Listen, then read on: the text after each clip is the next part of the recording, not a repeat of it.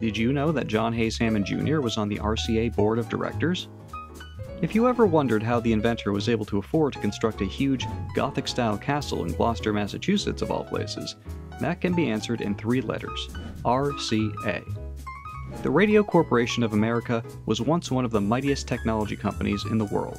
Its history goes back over 100 years, to its foundation in 1919.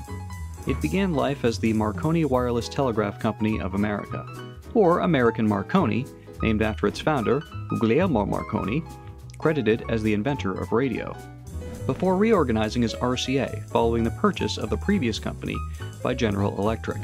Only a few years later, Hammond sold a large collection of his radio patents to RCA in exchange for assets that would enable him to finance the construction of Hammond Castle Museum, which he began in 1926.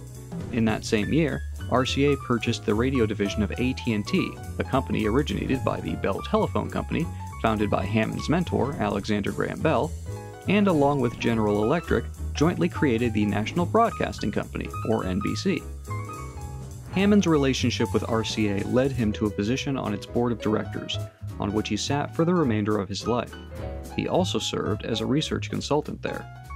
Despite the fact that some sources state that Hammond found his RCA work dull, his tenure with the company saw dramatic growth and technological achievements.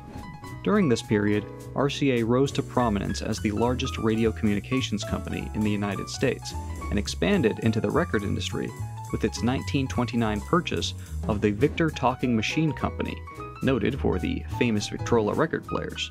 The company also became a television pioneer, financing the development of both black and white and color televisions. In fact, in 1953, RCA's color TV technology was adopted as the official standard for U.S. television, known as the NTSC format.